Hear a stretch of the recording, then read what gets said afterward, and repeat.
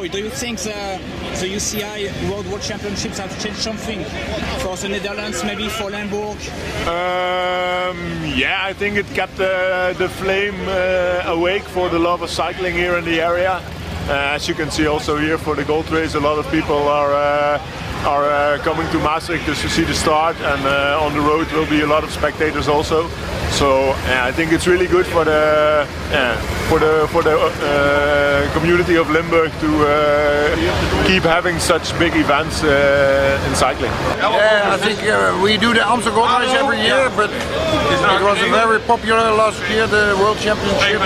We're finishing now in the same place, and yeah, this region is very popular for cycling, so it's going to be, has a very big impact.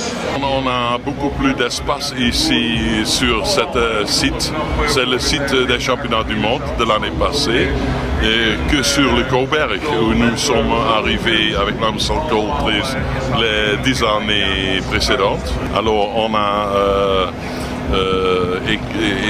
dessiné un nouveau final qui se concentre ici. Avant on passait 3 fois la ligne de l'arrivée, maintenant c'est 4 fois aussi pour le plus attractif. Mais nous avons 3 tentes ici, hein. C'est évident, une tente presse, une tente VIP et une tente pour le public. Gratuite pour le public sur la ligne d'arrivée. Alors c'est nouveau aussi dans le cyclisme. Well, for the region, well, actually we investigate the whole event about economic spin-off, social spin-off, etc. And for instance, the economic spin-off is about 29 million euro. And for instance, the media spin-off was 22 million. It was only in the Netherlands, so worldwide it was even more. And also the social spin-off, we investigate to a scale from 1 to 10.